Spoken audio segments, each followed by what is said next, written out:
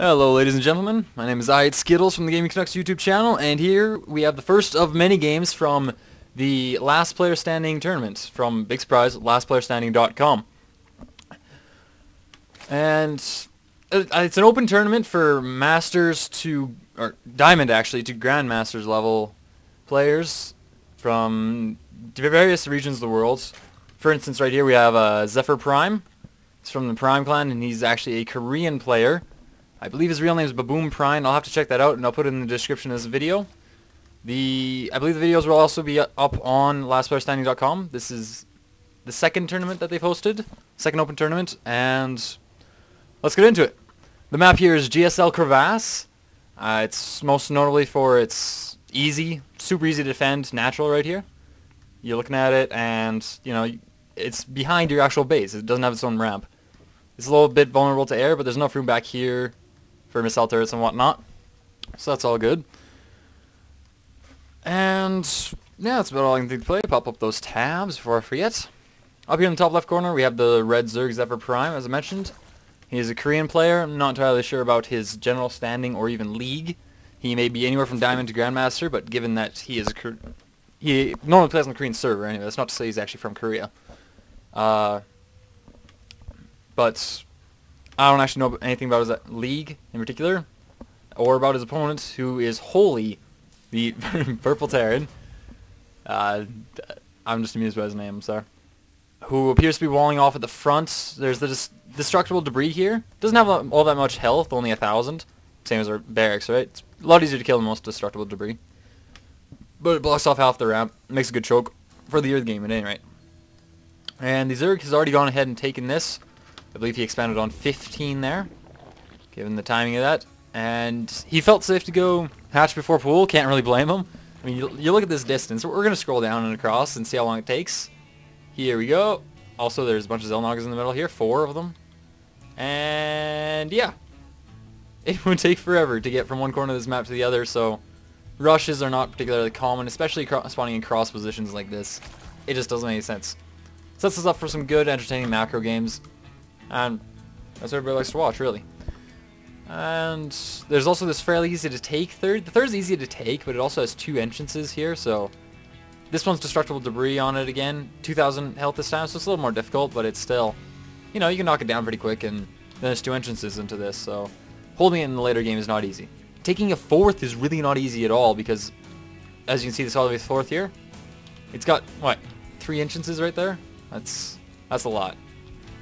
And there's one down here with actually a rich Vespene geyser. Only one geyser, which is something I forgot to mention. On this hidden expansion back here, it only has 1 normal geyser. So it's not as good for gas, but it gives you all those minerals. And really, that's all you need. And it looks like our Terran is gearing up here for, well, he's gotten 1 racks, 1 factory, and just starting the command center now in his back natural. Makes perfect sense. He appears to be mostly walled off, not quite walled off. Going up over here, let's play some fancy camera work. There's no space there, but he doesn't really need a full wall off. There's not going to be any rush Zerglings coming in when he's got these 5 Marines just kind of sitting around. Back over on the Zerg's base, we're seeing not a whole lot. Metabolic boost got started a little bit ago. Actually, a Hellion coming up for the Terran now, so we're going to be seeing a bit of a Hellion opening. Maybe going for more Hellions in a harass, or possibly just 1 and pushing out with these 5 Marines as well. I'm going to assume the Hellion's going to go catch up to them. Hey guys, here I come. Factory's not being used for anything anymore. No attachments on either of these 2. Oh, there, Tech Lab on the factory. So we'll probably be seeing some tanks out here pretty soon. Pretty normal when we are facing Zerg. I mean, Marine tank, just the basic concept of the game. Let's follow these guys across the map. Rangers marching along as the Hellion rips out front. Problem with this Hellion, I really don't know what to think about it. There's only 1 of them. It can't really do any economic harass. The best it can really hope for is a good solid scout before it gets destroyed. And it's really not going to have that much to see. It's going to see the Zerg feeling safe to build nothing but a spawning pool. And then go straight for his lair. He hasn't saturated this geyser. He took the geyser on the expansion. But he's only actually on 1 gas because he has not saturated this one. And he hasn't taken the other one on his natural. Try to skip around a little less than I have been. Make it a little easier on you guys. Just the one spine crawler here at the front and 8 Zerglings that have actually gotten a bit of a fight. I missed that. They must have encountered the Hellion. I don't know how much of a scout the Terran actually got out of that Hellion. Let's see what he sees. He doesn't see anything, but he can assume that the Zerg has taken that expansion. I mean, what else would he do? These Zerglings are... they're going to go down, it looks like, but no, maybe not. And actually managed to take out all 5 of those Marines. These 2 Zerglings now just moving up here. We did see a tank coming out. Siege mode is about halfway done. A little less than. Overlord Scout pushing on in, seeing that the starport went down.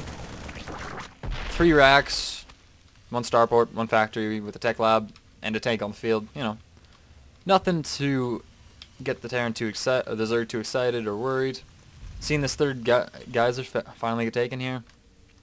Zerg has pushed out and taken his 3rd actually. Looks like he saturated all these geysers now and has gone for a spire. Where is it? Right over here. Has the Terran scouted that? He just scanned. No, he is not. The Terran has no idea this spire is going down. So it'll be interesting to see what he builds. Double engineering bay is going down. Good plan for the quick upgrades going on. Zerg has already got his melee attacks level 1 coming out. Perfect sense. I guess Terran, most people like to go Ling and Baneling, so I mean, melee attacks makes perfect sense to come out rather than the standard missile attacks that you get when you're going Roaches, which personally I like to do a lot. So, but these guys are much better than I am, or probably ever will be. So, as we can see, the Terran actually really has very few units. Well, I'm not entirely sure what all his supply is taken up by, but it must be mostly SCVs. Because we're just seeing 1 tank, and 2 tanks, and 5 Marines or so. Let's go to the unit counting station. 17 Zerglings and 48 drones. There's 38 drones. Medvac, 3 tanks, and 13 Marines. That's really not all that much for this point in the game on either part, because we are at the 10-minute mark. But the Zerg has been going for his Mutalisks, so now that they're coming out, getting those flower attacks coming through as well, you're probably going to see his supply skyrocket pretty quick, because he does have this 3rd fully done and starting to get saturated, as well as also having this macro hatch down in his base now. And we're seeing a bit of a drop here, just Marines, 1 mag back full of Marines versus these, trying to get that spire. Ah, he managed to get the spire. There's our buddy here, Zephyr, cannot be too happy about that. Also managed to take out a Mutalisk or 2 as well. Very unfortunate, not a very good loss. Another spire has now been started back in this portion of the base. It might be slightly more well defended. Cannot talk. Because he's got these 2 queens here, nice and handy. No real Baneling pressure coming out. A bunch of Lings and Mutalisks starting to push out. Go and give it a little bit of bother. Although it looks like the Medvac did spot it. 2 burrowed Banelings right here. Oh, that's cheeky. But, looks like with those, if he manages to lure these Marines out properly, 2 Banelings can do a whole lot of damage in the middle of a base. Middle of a group of Marines, rather. Not a base. Unless moving Marines make a base. You can call it that if you want. Seeing the 3rd go down here in the front of the, well, I guess it's an overall base, but you know, it's very large to be a base. And probably go out, take this pretty soon, or try to anyhow. We're seeing a whole ton of upgrades coming through. That +1, the stim pack's almost finished, 12-minute mark, so it was a little bit late, but you know, he went for tanks rather than going for that Marine heavy builds. Saw an armory just finished, so we might be seeing some Thors out soon. Swarm assault turrets, whatnot, tanks. Baneling speed and melee attacks level 2, both coming through for the Zerg. Which it's impossible to guess when he might attack, but you know, those 2 make a pretty fearsome combo. 4th just dropped here by the Zerg, taken up in this hidden top right corner. And it's hoping that the Terran doesn't spot it.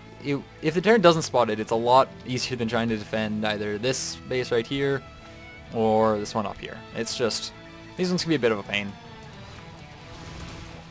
But that top right should do fairly well. Breaking down this destructible debris. This creep spread by the Zerg is just phenomenal. Shooting creep tumors all over the place just because he can, really. He's got this whole corner of the map creeped out, and in a little while we'll probably actually be able to take the whole map covered in creep. We'll get down to this Terran's base, and the creep comes and knock, and you gotta get a little bit worried, I guess. 54 Zerglings on the way, so definitely looking at massing up an army now. Must feel confident in his economy as it is, which I would be too. Just on 4 bases, I mean, why not? Be happy about that. +2 and +2 for the Terran infantry coming through, as well as the +1 for those tanks. So Zerg isn't exactly ahead in the upgrade field, but it's coming along.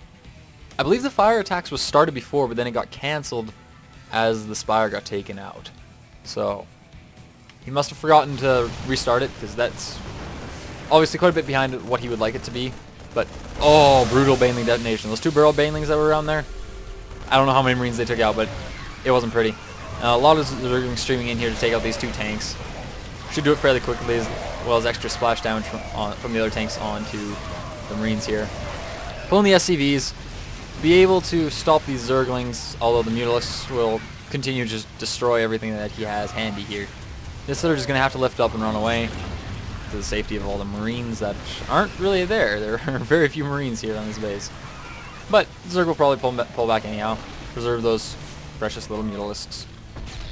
He did the damage he needed to, and that's all that really matters. Not all that Marines going on the unit. He's got 10 more Marines coming through, which, given the amount of racks he has, he can reinforce the Marines fairly quickly, but still. Given that they will soon be, they're currently 2-2 Marines, as opposed to, oh, let's find a Zergling around here somewhere.